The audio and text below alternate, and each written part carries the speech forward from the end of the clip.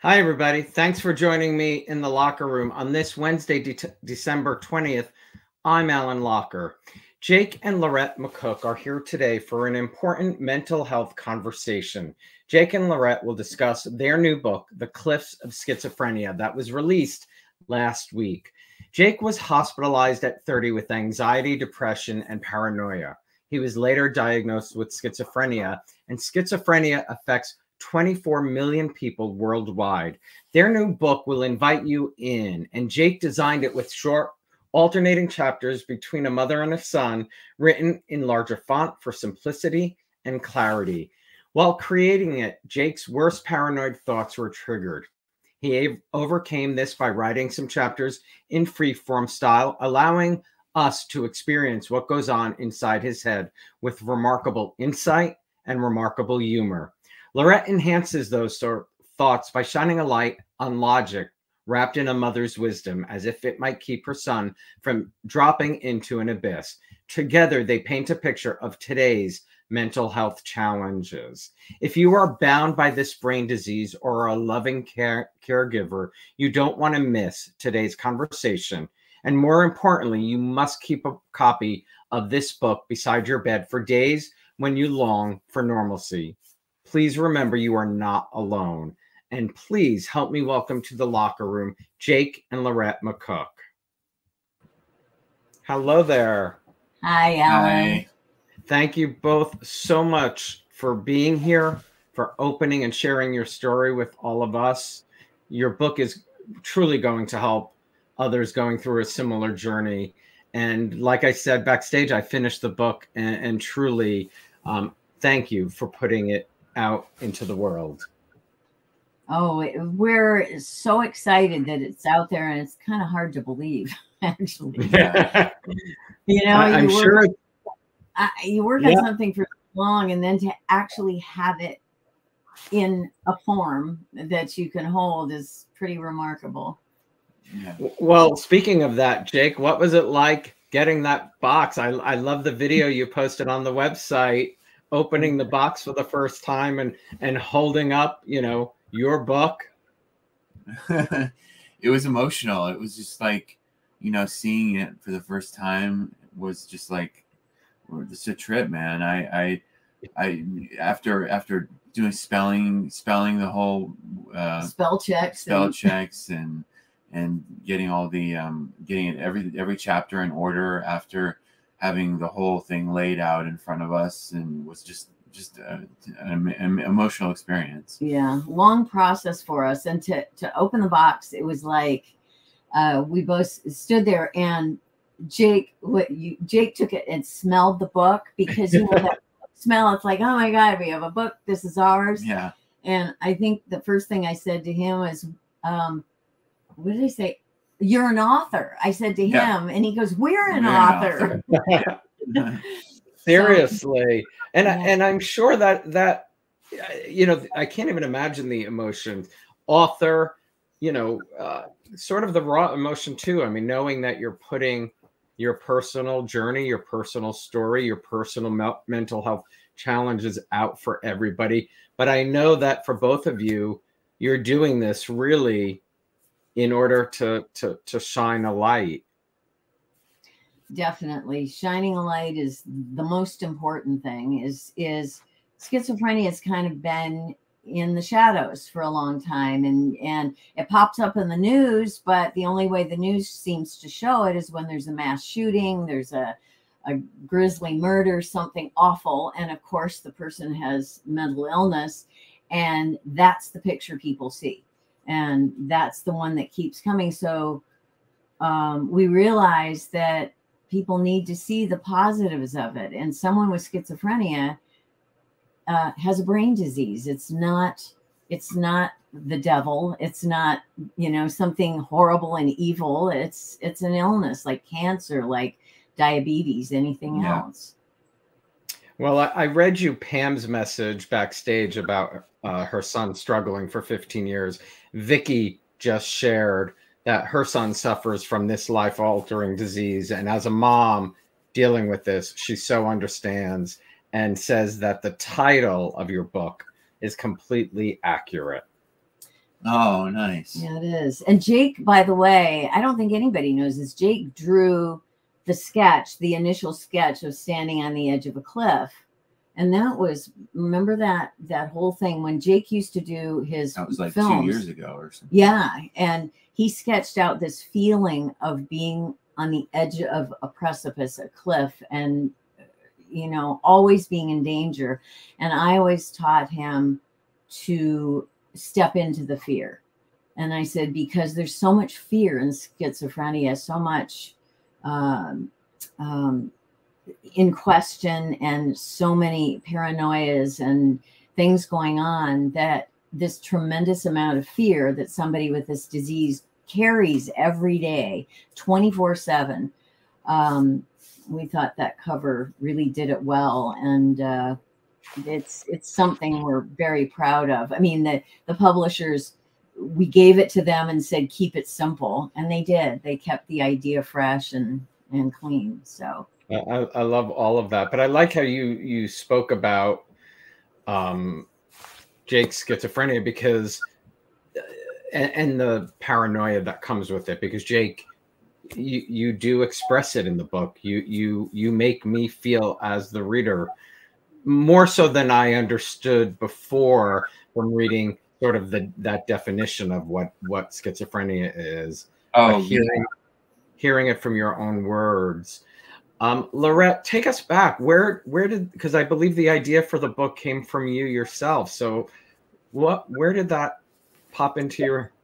I think the idea for the book happened when I saw him struggling with his loss of his life, of his, he since he was a little boy. I mean, we all watched him evolve and spend all of his time doing videos and film.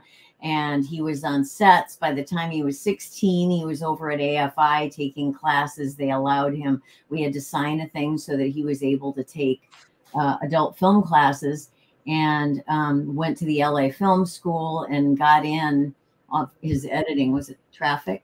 Oh yeah, Traffic. One of that video is on his website. And I just felt like this huge loss. And I saw that he was struggling with, but does this mean I can't do it anymore? Because there's a flatness to schizophrenia. It takes away your motivation and your drive. And he kept fighting for it, and he's still fighting for it. I lost my train of thought. The idea for the book. Yeah. I mean, for Jake to be able to write, and I knew he was a good writer. You've always been really great at writing. So I suggested it to him, and you kind of, at the time, talking about writing a book, it was a huge thing. And the idea is, can he sustain that? Can he do it with all his fears and everything like that? Yeah, I felt like it was like a mountain that we could climb up and we could actually get to the top of. And we did. I mean, we just, it was like writing like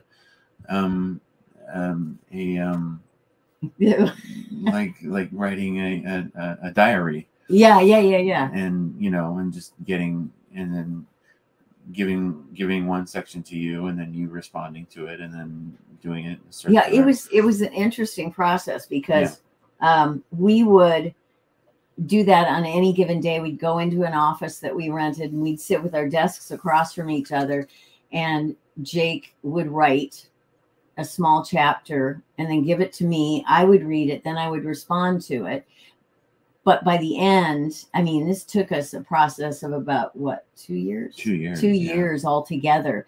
And we would have all these chapters on the floor, spread out on the floor, and trying to organize. Well, we need to have a timeline. We've got to know, when did this happen? We can't put a childhood memory and a this. Yeah. And then Jake was the one said, let's let's just keep it short. He said, because for him, one of the things with schizophrenia is focus. Yeah. Being able to hold your focus. Yeah. Sustain it, short-term memory things. So say today is a huge thing for him. It'll be exhausting. It's like running a marathon for anybody else, because it's bringing all your thoughts together and trying to keep the outside, the peripheral thoughts right at bay. So yeah, the process for the book and the writing the book came about from me, but then he picked it up and ran with it. Right. Was it always Jake first, or did you alternate too and take some chapters first and then Jake would respond to you? Yeah, sometimes. Yeah, sometimes. That's what I thought. Yeah, because he, I think there was one chapter I wrote, I think the one about distraction, helping him. And he read it. And I remember he looked up at me and he goes, "Really?" And because I had said that I had, in a sense, tricked him when we were going to the hospital and he was freaking out and he felt very, you were feeling very paranoid then, because he hadn't gone into the hospital yet. And I thought, oh my God, I'm not going to. The one where you dropped your keys. Yeah. I dropped my keys on the ground to get his attention. It's like, if you find something that will bring his brain into focus, so all these other thoughts can't be there. I said, oh my God, Jake, I lost my keys. I dropped them, like they're under the car. And he goes, Mom. And he started looking, and we kept up the conversation all the way into the hospital. And when I wrote that, he felt a little sense of betrayal. Yeah. Like you were tricking me. Yeah. And I was, and it was, we've learned our own language over the years. And right. I think, but it was, right. I understand Jake looking at it as tricking, but it was also to help. And I mean, it's a great part of the book, a great story in the book. I was there. I was there because I needed to be there. Yeah. That was a scary time, during. I know moms very, having had one myself, that I'm sure she would have rather you'd been anywhere else. We'll come back to the book because there's lots to talk about. But Laurette, when did you first start seeing challenges in Jake, for those watching, to help them understand? That's the biggest question. People always want to know, when did you know? Was there a moment? And there is no one moment. There's hindsight, is always 20/20. You can look back and I go, oh, wow. When he was little, his childhood was so normal, and his teens were filled with videos, and he socially, he wasn't a party guy, but he was well liked in school. The kids all loved him, but Jake was the movie guy. And right, you did, that short films. That was his entertaining. He made films, and even some of his football buddies would come over. If they wanted to see Jake, they had to be in a movie. So you'd get these kids coming over, and they were gangsters, and they'd get shot, and there was ketchup for blood, and there were all these periods of time that he went through. There was the awful teen time with a lot of vomiting and all the things, the gross thing. They were the most disgusting movies. Stomachache 3. Yeah, they were good. But those days, no, in answer to the moms, I think you have the mom's gut. There's something that doesn't feel quite right, but you don't know what it is. And I knew he was a gentle soul and sweet and kind, and loud noises. I remember he hated loud, something loud. He always needed to know where, like if we were going somewhere, he wanted to know where both his sisters, Becky and Molly, where are they? Where's grandma? And he needed order and picking him up from school, those kind of things. But at the time, as moms, we're not looking for bad things. We're looking for things to be okay. And so there's a place, no matter how watchful you are, things that slip by you, until he was well, and no, he's into his 20s when he came home. And I begin the book with this, the dinosaur question. Dinosaur question. Should I? Yeah, I mean, that was, he comes home and he says, "Are dinosaurs real?" And it was a little bit of a double take. And I thought, but again, mom brain goes, "Oh, he must have meant he's asking me something about films." And I just said, "Well, you know," or playing you know, or yeah. Well, that was more like it. I've been played plenty, you know, during all the films and everything. But yeah, that one was a deadly serious question. And the minute he sensed my pulling back a little, he just went, "Oh, no, I know, it's okay." And he walked away. And it's one of those where you're left reeling a little. And that was probably the first really knock on my door that something was not quite right, but I didn't know what it was. And there's nowhere to go when you've got these feelings about mental illness. That's not because I haven't in my lifetime been educated to look out for those signs. That wasn't talked about in school or anywhere. Mental illness was always the crazy people, and it was something negative or so yeah, I mean, mommy's just, you do your best, and because it might not be, so you don't want to rock the boat. And I just filled him with as much to build his self-worth, which he was great. His video and his film world was everything to him, and he was really good at it, and we had people backing it up. He had won awards for it going along, so he was moving in that direction until he hit a wall. So yeah, that answer is a really tough one, because it's just a gut. You said it. I mean, listening, you know, and you take it one day at a time from that moment.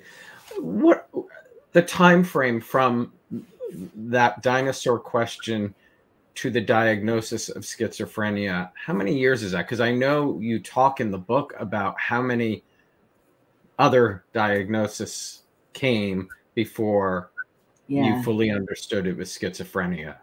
Yeah, it was, oh gosh, different doctors and people, you know, the one, Mark D'Antonio at UCLA, who we just revered, he passed away recently, and he knew Jake from like late teens through his hospitalization. And he said like 15 years. I would say. Yeah.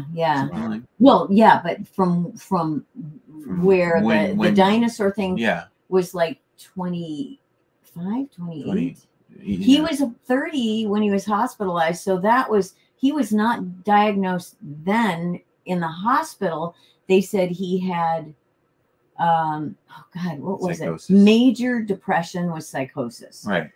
And it seemed kind of fancy and roundabout. And I went, okay, what is that? What does that mean? And that's the first thing as parents, you're going, what are you telling me? What's ahead for him? Does he have to take medication?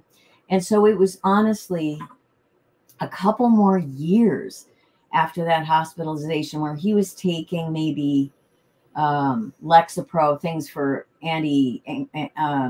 depression. For depression. And those and a few other things, but he didn't get into the hardcore medications, clozapines, things like that, until much later. And he was diagnosed at Betty Ford when he was there for alcohol, which is, by the way, alcohol and pills are like way up there on the top of mental illness, specifically schizophrenia, because they've got things in their head going all the time. You described it once to me as like 100 ping pong balls all coming at him at once, and each one of the ping pong balls was a thought. Do you remember that? Yes. Yeah. And each ball represented say 3 thoughts and you had to pick the right one. So it's this constant onslaught. Yeah, it's just a matter of just deciding which one you want to choose and choosing the right one. But Jake, yeah, sorry, go ahead. I was going to say, it's making me think of the way you talk about the ping pong, like being in the middle of the Frogger game. Is that it, where you're dodging the cars and yeah, right? Yeah, totally.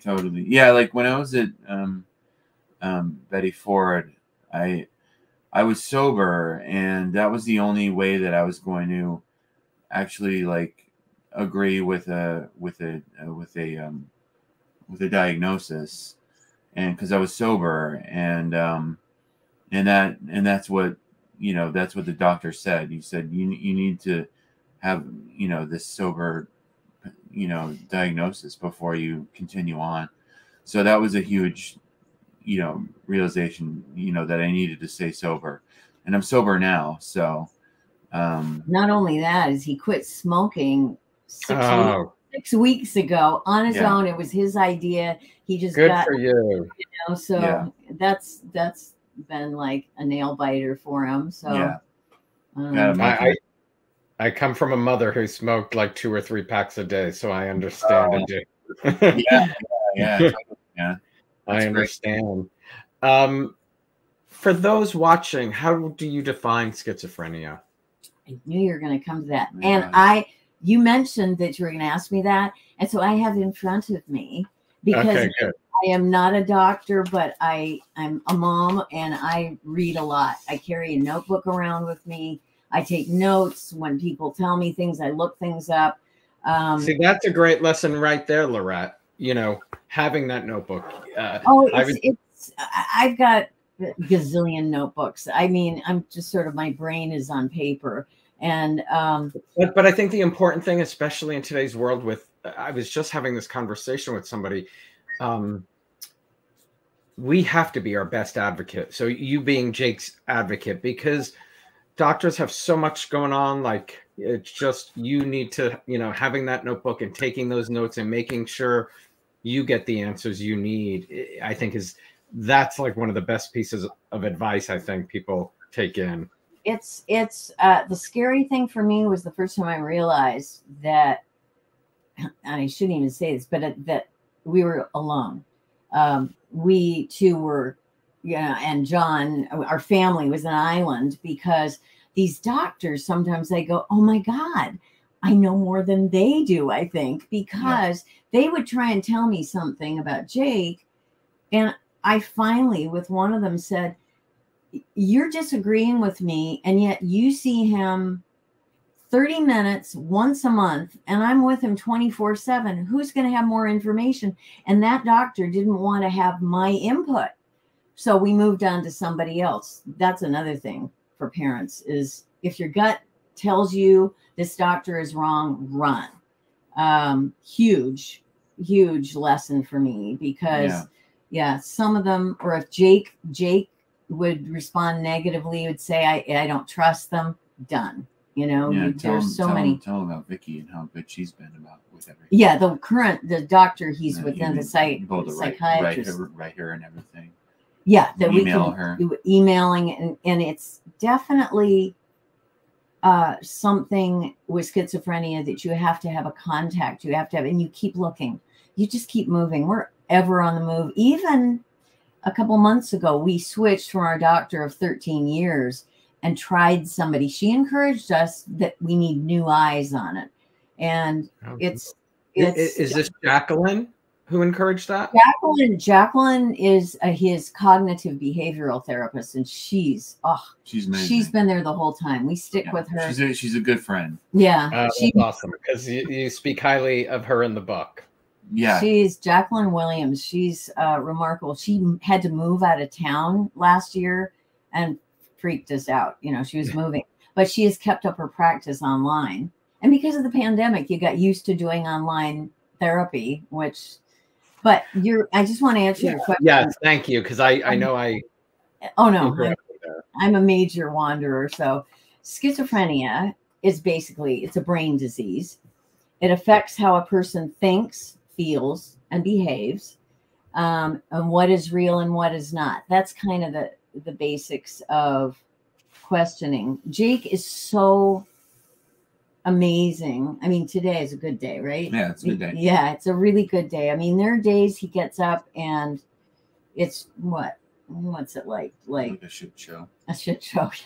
Say that is the right. You can, and it's the truth. So Yeah. I want you to say the truth. You know, Yeah. people. I mean, I think that's sort of that part of that mental health conversation about all mental health illnesses. Tell the truth, because that's how we're going to learn and help other people through it. Yeah. Yeah. Certain days. Certain days are dark. He always tells me it's like a big cloud came in over. I mean, the only other thing is delusions. Go to that one. Which is paranoia. Which one? Oh no. Go ahead. One? Go ahead. No. Yeah. Delusions, which is the paranoia, which is your big. You know, the paranoia thing is tough for Jake. Paranoia. Yeah, because he'll come to me most nights and say, "Am I safe?" Before. Yeah. I nights are the worst for me.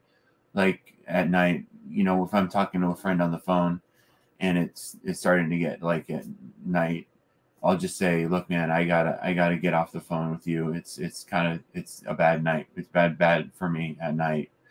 So I'll get off the phone.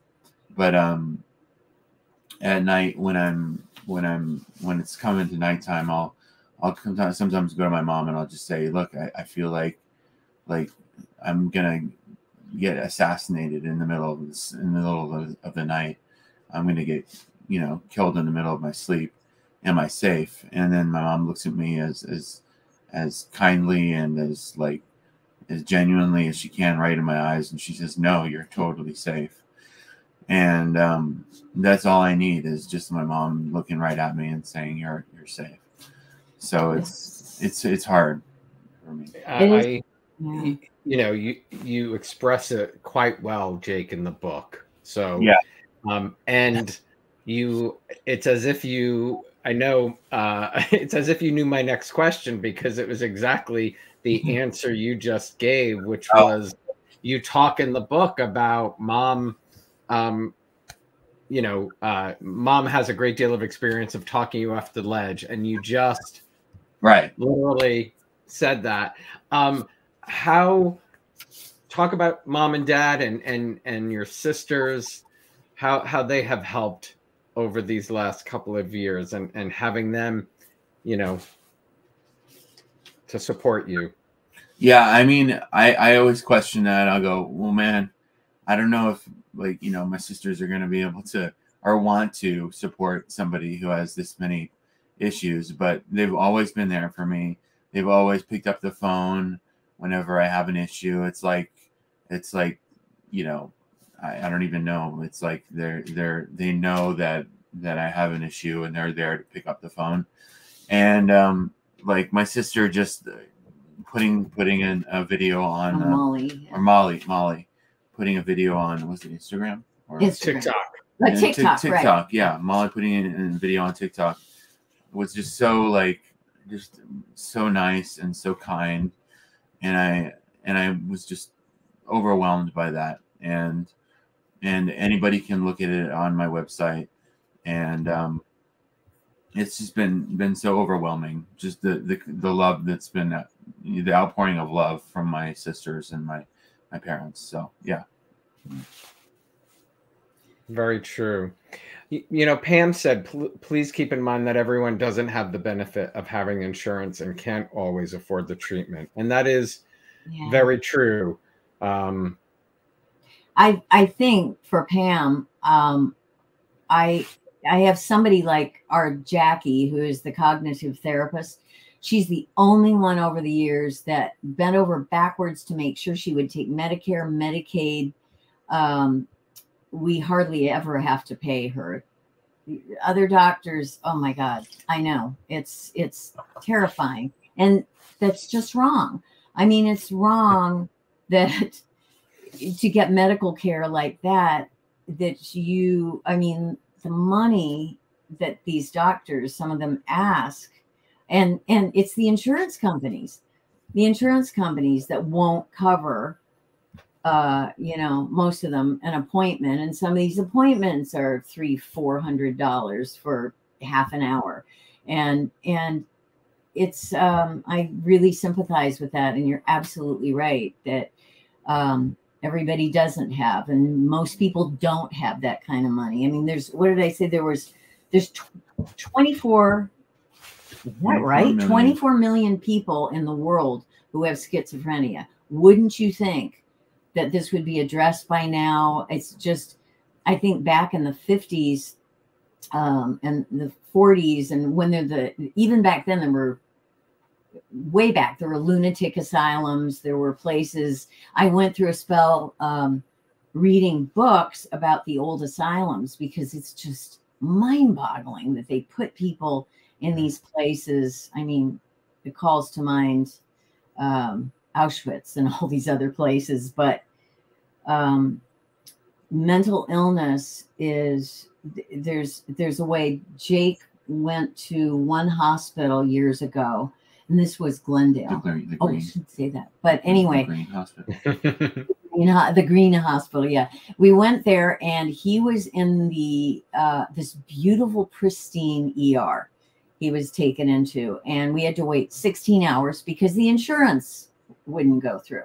So he's like on a gurney for 16 hours, and he's a mess. He's really a mess. This was it's in the book, but he had a fractured heel and had one of his arteries in his wrist was cut.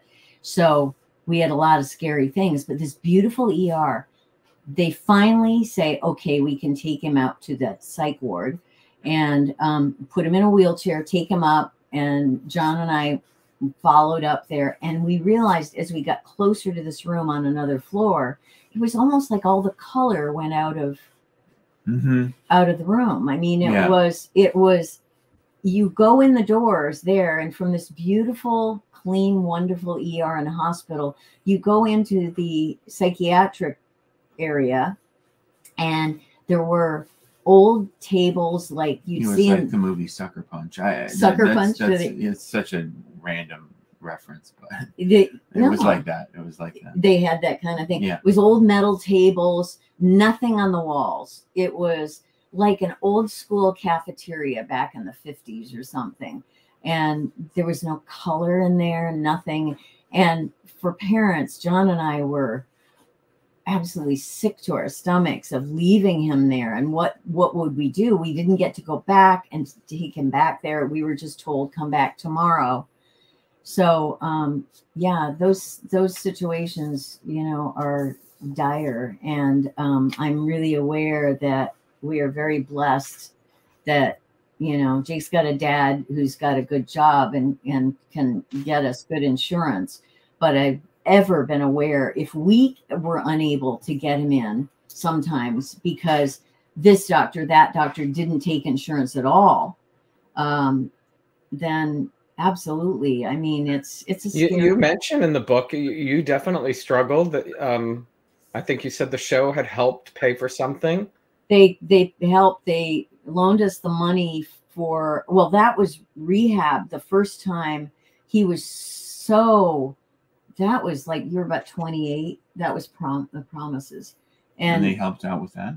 Bold and Beautiful, yeah. I didn't know they that. Helped, yeah. And it was a time where it was just too last minute. It was like we needed it like now to get him in there. And but that's a blessing, you know, yeah. and we need more employers, whoever they are, for Vicky and Pam and their families to step up and help people. You know, this isn't anyone's fault. Mental illness isn't a fault. It's not a fault. And I think about right now, there's a lot of GoFundMe pages happening. And I think, how would people respond to a family like Vicky or Pam that went and did a GoFundMe for their child, for their family? Are we ready for that? You know, because I know there are people that are kind of hands off, that they don't want to, and some of the things that or some people don't like asking, but I do think there are opportunities. I do think GoFundMe is if you have a network that you can share that with, right. That's the, you have to have a network that you can share it with. But it is sort of that kindness of strangers. It is. And it's that brainstorming when you're afraid, when you're scared for your child or your family member that has this. Your brain goes everywhere trying to think, what can we do? How do we do this? How are we going to keep him safe? And remember, Jake talked about, we talk about him quitting smoking and not drinking right now. The big thing about that is that he still has fears that, what did we call them? Fears. Those kind of paranoias, selective paranoia. Oh, yeah. Jake would have the fear while he was drinking, while he was smoking, eating too much. The medication makes him, hungry all the time, physically hungry, like that gnawing hunger. And I would watch him and I thought, what's this going to do to his body? The medication is really powerful. And he's taking so much of it. Drinking and eating. And the drinking, the eating, the smoking. And then he'd come to me and say, I'm worried I'm going to die. But he's not worried he's going to die from that. Right. It's like, so I said, but that's like selective paranoia. Then you're choosing to be afraid that somebody's going to come and attack you from behind, or that you're going to be listened to, but you're not worried that you're going to die from the cigarettes and the booze. Right. He said it earlier that he was worried about being assassinated, not the food or the medication. Right. And it's funny when you said you stopped smoking. Vicky actually commented. She said, "Love that, because 90% of schizophrenics smoke, so that's a huge accomplishment." Totally. And for them to know, this was news to us that when Jake quit smoking, his doctor said, "Oh, we have to watch that, because when you smoke, it brings the levels of your medication, the antipsychotics, it brings them down, so that you have to take more medication if you're smoking in order for it to work." So for him to quit smoking, all of a sudden his medication rises up, and he started having the old side effects, like when he started. Tired. He's super tired. That's about it, though. That's the only. Yeah, but it's also made him so he can do this today. His medication's working better, so he's more alert. A little bit more alert. Yeah, you're a lot more. You don't realize it. You're doing a great job. Well, really. Thanks. Thank you. You really are. Laurette, in the book, you talk about the truth is in the simplicity. You're giving great advice. If somebody was watching and they got this diagnosis tomorrow, what would be the first piece of advice you would tell them?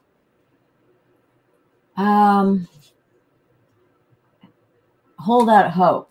My thing is always hope. I was told in support groups, I was almost laughed at in the beginning, because they went around the room saying where are you at this point? Are you still struggling with this? Do you have acceptance yet?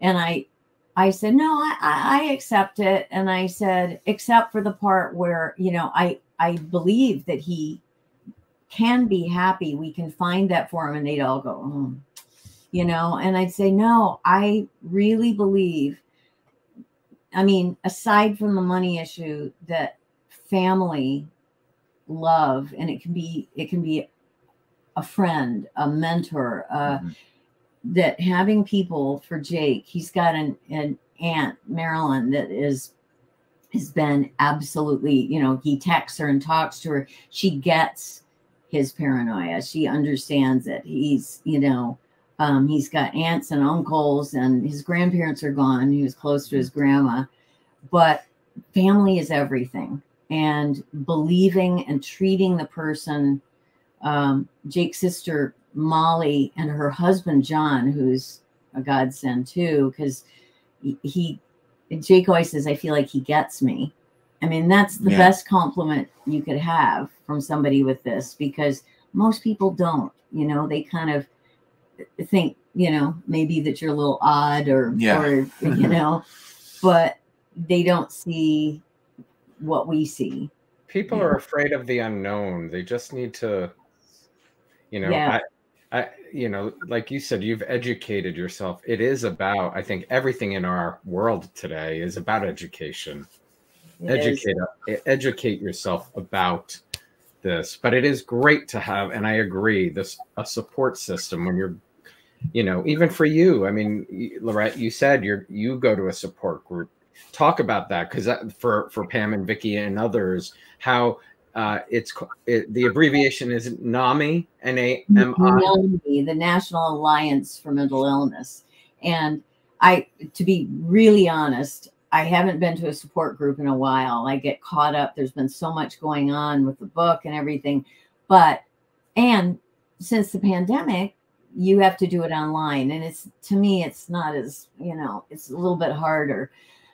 But a support group or having a support system, for example, I remember John and I went to this one support group, and we were worried about Jake drinking a lot at that time of trying to mask. He'd say, I can't, my brain, there was so much going on. I just had to.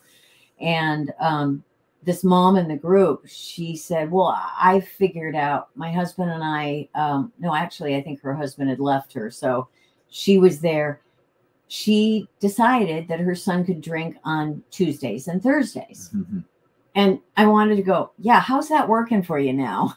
Because you know, it's not like with alcohol when you're drinking those quantities, and to block out feelings that, it's, you know, it's just going to make it go away. And you can't say on Tuesday you can drink, Wednesday you can't.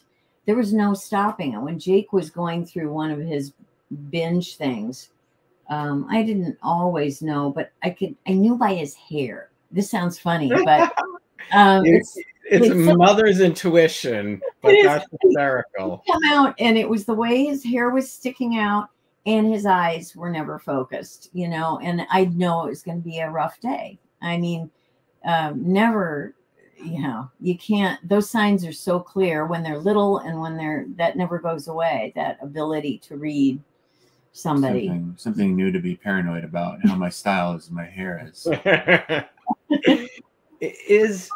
Does alcoholism and smoking hand in hand with schizophrenia for most patients, or? I think so. Oh man, yeah. I have a schizophrenic friend who's schizophrenic, and he's smokes and drinks. So, I mean, that doesn't surprise me that 90% of schizophrenics smoke. I mean, that's just like, I mean, that doesn't surprise me at all. You know, I think that is fairly accurate. Yeah. It's like AA meetings are full of people smoking, you know, drinking coffee and smoking. Oh yeah. But right. They put one vice down and pick up another. Yeah. And I knew this was going to be the battle being, I mean, Jake has had a lot of talks with specialists about the drinking, because saying his one doctor at UCLA said, you know, the drinking is the key. And I think it's the key, but to get him to stop drinking, but then have his stuff in his brain increase, and the thoughts, the scary things, and the messages he was getting that he was dying and that his body was shutting down. Those are still there. Those are never going to go away, which is the terrible thing with schizophrenia. Jake knows this. He's always going to have these, but management of the symptoms with medication eventually becomes. I'm sorry, I lost you because I was looking at Jackson. Oh, our dog came in, so he. That's okay. The family pet. Yeah, we get a corgi. Oh, nice. Jake, tell us about the glossary of resources and your artwork that also is in the book. Oh yeah, we have a glossary of selected artwork, and that's actually in the. Oh no, he's talking about the yeah, that's the website has the artwork. Oh, the Are you website. talking about the website right now? Yeah, and there's artwork in the book too, right? At the end of the book. Yeah, I loved them at the end of the book. Those are great. Oh yeah. Yeah, they're you know, we tried to like put them as interestingly as we could. Yeah. I don't know. We'll see how people like them. I'm glad you liked them. Very much so. Very much so. Oh, thanks. Yeah. It is people. Those are his people. And he's got all kinds of sketches and things. He's kind of pulled away from it recently. You know, I think he'll go back to it because we have a studio in the back yard that he works in. But I think when we started writing the book, that really took a lot of your creative juices, and so it was a little harder. So putting the artwork in the book was perfect to be able to do that, and on the website. Yeah. I was a little hesitant to put those in because I didn't think that they were good enough, but I, you know, we'll see how it goes. I'm glad you like them. Jake always worries that it sounds like he's showing off when he talks about something, the way something is said, or when his biography, you know, was put together. Yeah. When somebody put it together, he said, "Oh no, that makes me sound so full of myself." And I said, "But it's things you've done. It's things you should be proud of and you've accomplished." And absolutely, we have to toot our own horn sometimes. Yeah, we do. We get one chance sometimes. Exactly. Yeah. You know, being so honest and sharing this, and now the book's out, was there hesitation on either of your parts of being so vulnerable and leaving it for the world to see? Oh yeah, like at first I was like, let's go, let's do it, let's like leave it all hanging out there. And then, you know, probably a couple of weeks afterwards, I was out in out at a mall, and I was like looking around at all the people, and I was like, has he read my book?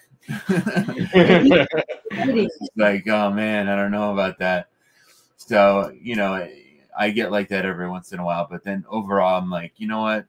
I don't care. You know, this book is helping. If this book helps one person, then I'm happy about that. So, and Jake, I think that's the right attitude. I mean, I do some shows like this, and I feel the same way. If it helps one, you know, it's worth doing. You also invite people to write you messages on the website as well, correct? Yeah.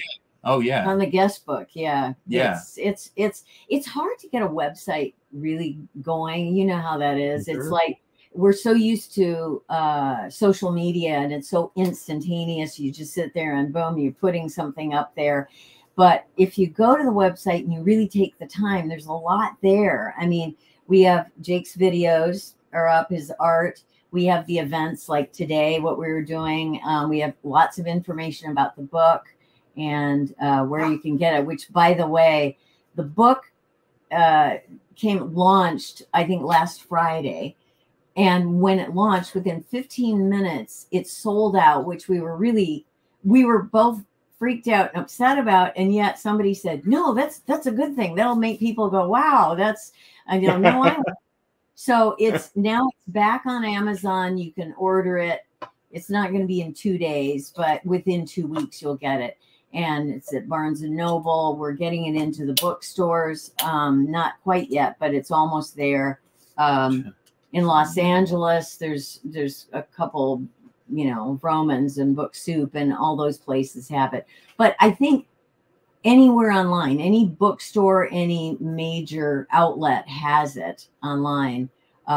Book Baby. And there's a link directly from the website to Amazon as well. Yes, you can just click the link, go directly to it. So that would help us lots if people would go to the website and subscribe to it, and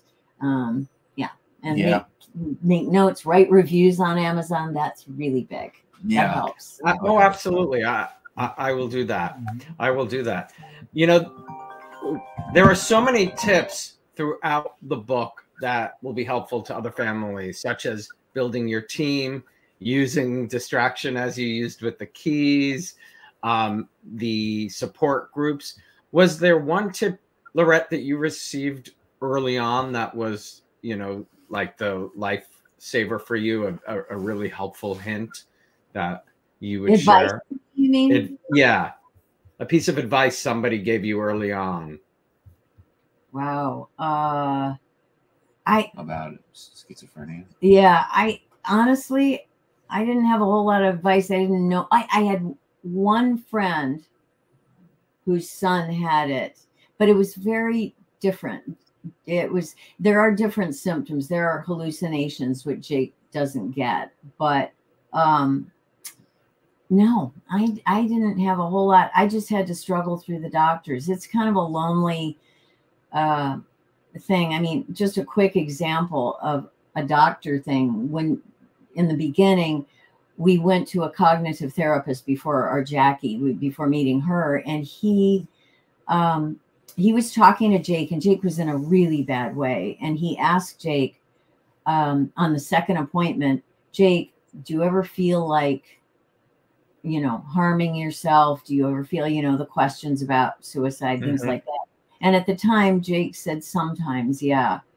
At the end of the session, he came into me and he said, just letting you know, I'm going to be discharging Jake. I cannot see him anymore. And I went, excuse me? And he said, because it's a liability. If your child is suicidal, you're not going to. And I thought, wait, but you're a doctor. I thought this is what you do. Where do I go? Yeah. I mean, I've had several things happen along the way, and you will too. You just move on. I mean, that guy, I see him in my sleep. Ooh. The darts are going at him. Oh yeah, he had snakeskin boots, so I'll never forget him. But you do share amazing tips that I think truly helpful to people. Jake, I know you have an incredible, as your mom talked about, love of the movies, and you work on editing projects where you take movies and you edit trailers and music videos. And in the book, you talk about Crimson Tide. I worked on the movie back in the day in public relations. Nice. Where did your love of movies begin? Oh man, I mean, ever since I was a kid, ever since I was like 7 or 8 years old, I just loved movies. And yeah, like Crimson Tide, I used to like insert myself into movie trailers and like put myself into like, I would talk into like and put like, you'd be Brad Pitt. Yeah, be Brad Pitt. So if Brad Pitt spoke a line, I would like speak the line and put myself in that line. And so yeah, I would do fun stuff like that all the time.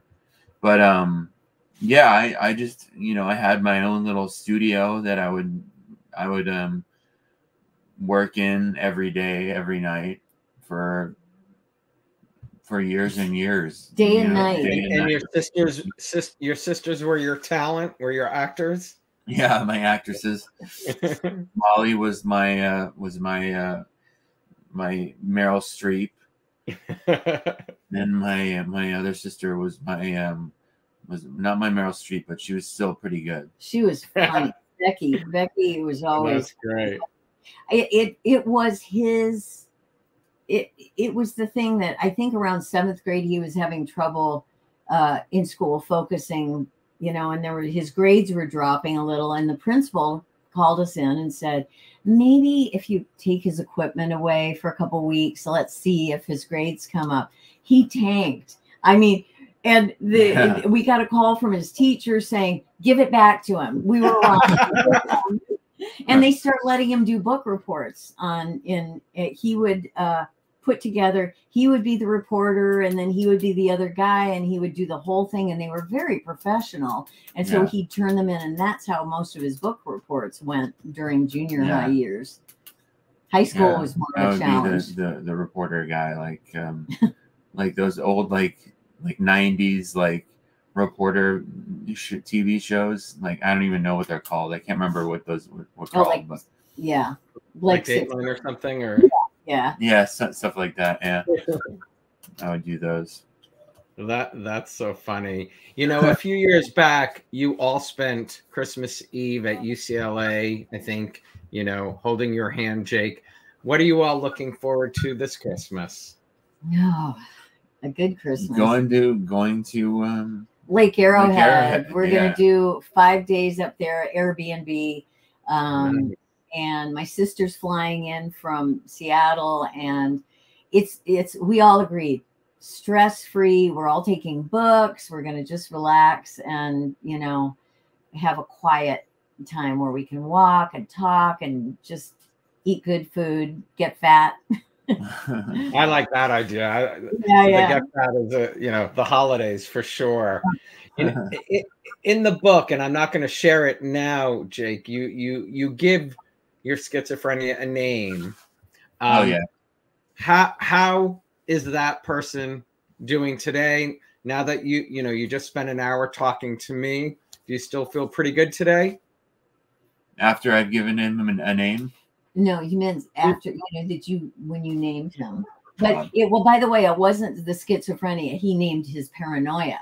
And so, okay. So we were able to treat him like he was more in the room. And how is that paranoia part of you doing that? Oh yeah. That's interesting. Was that recommended? Yes. Jackie, I think. Jackie recommended that I try and give him a name. Yeah, she recommended that. Yeah, but he's pretty weak now. He's pretty weak in my brain. So he's, you know, I'm dealing with my life without him pretty consistently. He pops up every once in a long while. He'll pop up, and then I'll just brush him away. Go, there he is. Go away. Yeah, brush him away. I mean, it's you know, it's that feeling that as soon as that rears its head again, and it's there every day. It's not that he goes away for a long period of time. It's there constantly.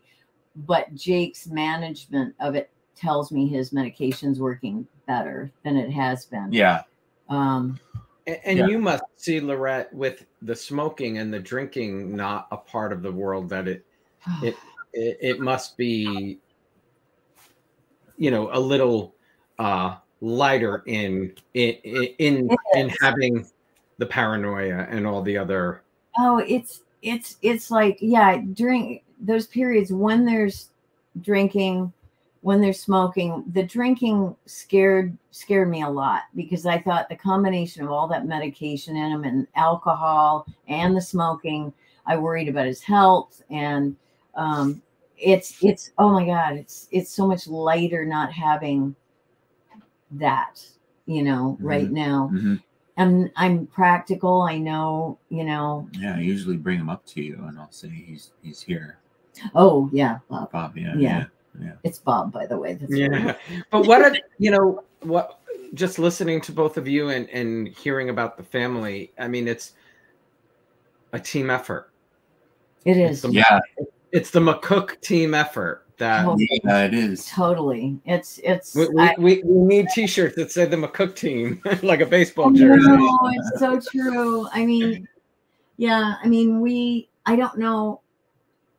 You know, it really is. When Molly calls right before we did this, she had a doctor appointment, and so she's in the car pep talking Jake and just saying, you know, just be you and relax and one of the things that was important, and for Vicki and Pam too, is that there was a question you asked earlier, and it was about the ledge, talking him off the ledge. One of the things we always do, and this covers anxiety, bipolar, anything, you know, today, God knows, after watching the nightly national news, you need to get rid of anxiety.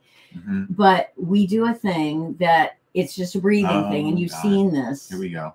Okay, let's do it. And we put hands up in the air, and you take a breath in through your nose, inhale, and you hold it, count to 3, 2, 3, and then slowly exhale, pushing your arms out through your mouth. And if you do that like 3 times, it will center you again. And every time it works for him. Usually he yawns. And so I know it's like, if you really focus on it and reach up as high as you can and touch the ceiling. The longer you stay up there, the better it is when you come back down here, because you feel warmth in here. I love that, because it might have been anxiety or some reason of me having trouble sleeping. I read about sort of breathing exercises, breathing in for a count of 4, breathing out on a count of 4, and then holding your breath for a count of 4. Exactly. It clears your mind, I guess, or something, and helps me clears physically. When we have anxiety, all of us, or can't sleep, we forget that it's the breathing. When I'm nervous or I have a lot going on, we shallow breathe in our chests. You're not even aware of it. Rabbits, when they're scared, they stop breathing so that they're not discovered. They hide. Fear makes us, quiet. But if you stretch your arms out and you feel that, and you're exhaling out all the negativity, it's great. It really does work. I mean, we always have the best intentions. Jake always say, "Have you done it today?" He goes, "No," but sometimes it's really necessary. I love that. Sorry, what was I going? I wanted to read what Vicky just had written. She said, "Laurette, as a fellow mom in a club we never thought we'd belong to, thank you so much for this. My son is now watching and so appreciates you, Jake." Oh, nice. Tell him please to come to the website and talk to Jake. He can write to him, and that's great. Absolutely. Thank you. Well, thank you both so much for really opening up and sharing this with the world. Oh, you're so welcome. Thank you so much for having us. My pleasure. Stay here while I sign off. Okay. Thanks everybody for being here. Thank you to Jake and Laurette McCook for opening up. Please pick up a copy of The Cliffs of Schizophrenia, where all books are sold. Go to Amazon.com, which will probably be easier. And you can go to jakemccook.com and order it there. Please join us this Friday as we celebrate Soap Opera Digest with 3 women who made a huge impact on the magazine and helped bring it to life for the last few decades. Meredith Berlin, Lynn Leahy, and Stephanie Sloan will be my guests. If you haven't yet subscribed to my YouTube channel, you can do so down below. Turn on the notifications for reminders of all upcoming shows. And if you know anyone who is suffering, please share this show. Please reach out to them and say hello. I'll see you on Friday, everybody. Please stay safe.